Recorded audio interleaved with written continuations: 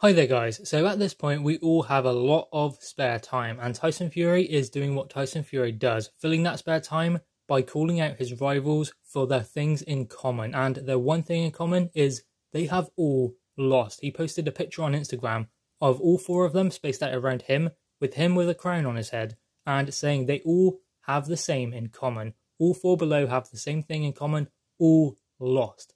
Laughing crying face.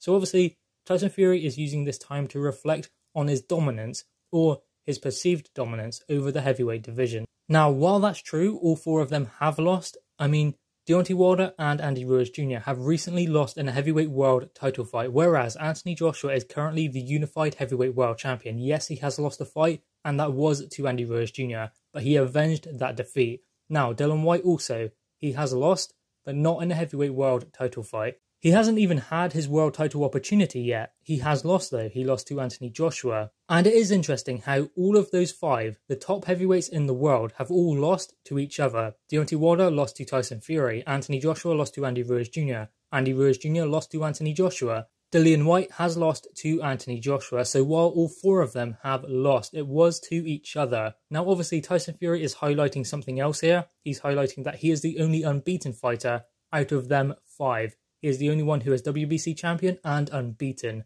But I'm seeing something else here. I'm seeing arguably the top five heavyweights in the world, and four of them have lost. But those losses came against each other. So what does that tell us? That tells us that they are actually starting to fight each other.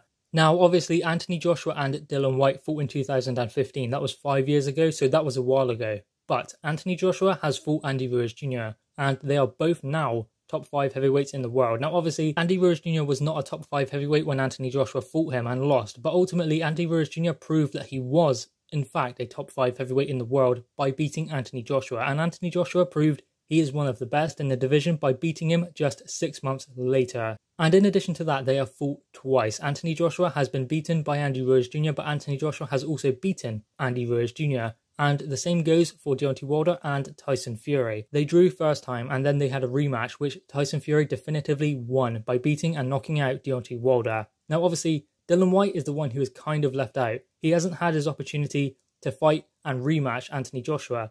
He hasn't had his Tyson Fury fight, Andy Ruiz Jr. fight, Deontay Wilder fight, and that's not for the want of trying. He's tried to fight Tyson Fury. He's tried to fight Andy Ruiz Jr. 2 offers, one offer to fight in the UK, one offer to fight in the US. Turned down by Andy Ruiz Jr. So it's not for the want of trying, as I said. Dillian Whyte wants to fight these guys. And we know how long he's been trying to fight Deontay Wilder for the last, 900 days. So Dillian Whyte wants to get in there. He wants to prove that he is number one because he believes it. But Tyson Fury is highlighting here that there are 5 top heavyweights in the world and 4 of them, apart from him, have lost. Andy Ruiz Jr. has lost to Anthony Joshua. Dillian Whyte has lost to Anthony Joshua. And Deontay Wilder has lost to Tyson Fury, and Andy Ruiz Jr. has lost to Anthony Joshua.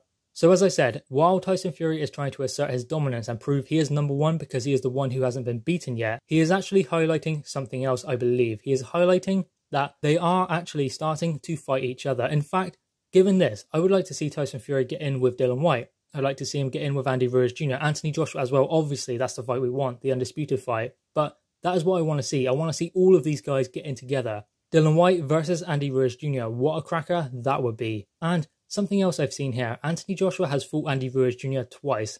Tyson Fury has fought Deontay Wilder twice. So it is time for them to start mixing and matching. Andy Ruiz Jr. versus Dillian Whyte and Tyson Fury versus Anthony Joshua. Maybe Dillian Whyte still could fight Deontay Wilder. Just mix and match it. We want to see them all fight each other. And they could have a Super 6 tournament, much like they did in the super middleweight division a couple years ago. That would be great. Obviously, there are 5 of them, so they need another one. Who would that be?